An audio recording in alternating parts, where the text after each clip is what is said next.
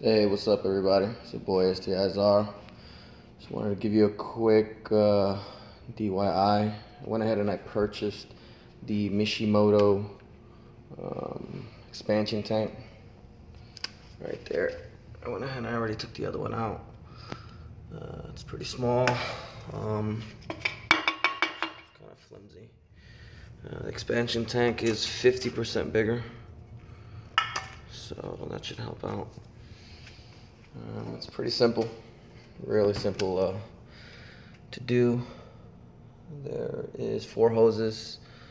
If you don't have the AOS, then you have a coolant line going straight to your turbo, but this is my coolant line right here that goes straight to my AOS. Then you have some return lines over here, 1, 2, and then you have another coolant line on the bottom right there. So you got 1, 2, 3, 4. You got 1, 2 small inlets, and the lower part right there. It's got a high pressure cap, which is pretty cool. Then it's just got 2 mounting bolts right here, 12 millimeter. And if you want, you can still hook it up with the bracket. You really don't have to. It's no big deal. But I'm gonna try to put it on real quick. This took me about, I don't know, 5 minutes to take out. I got a turkey baster, and I stuck it inside of the original OEM one, so I can get all the coolant out of it, which is that right there.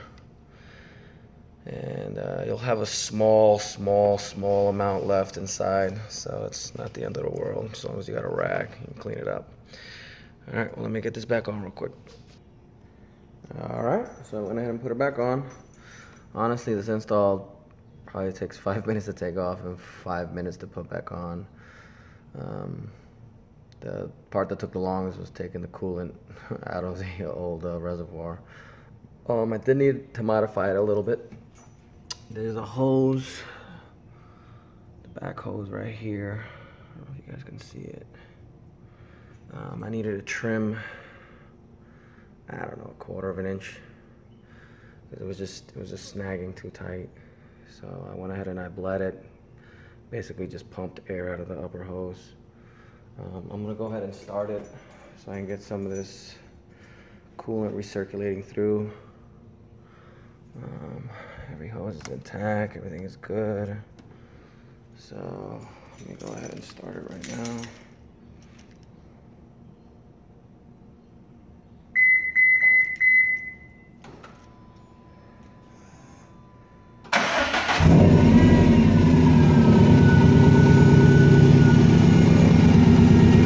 We'll let that cool up a bit. Get it to temp.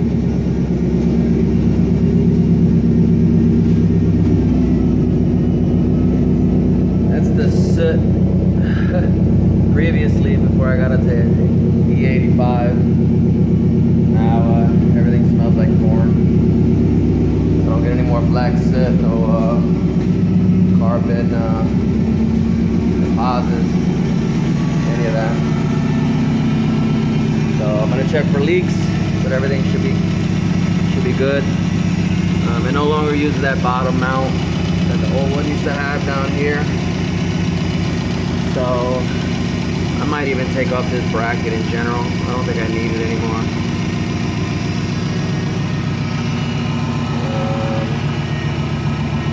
Alright, let me know what you guys think. I'll talk to you later. I went ahead and I purchased a turbo, the titanium lava wrap.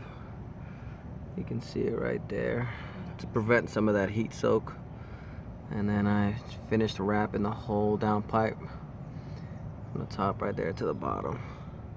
My intake temperatures were off the chain in the hot heat right here in Georgia. It helped it. I think I was running about 170 intake temp. Now it's roughly around 130, 120. It was about 90 degrees today. So there's the expansion tank. It's actually really hot. So Everything's the same. There's Mackay.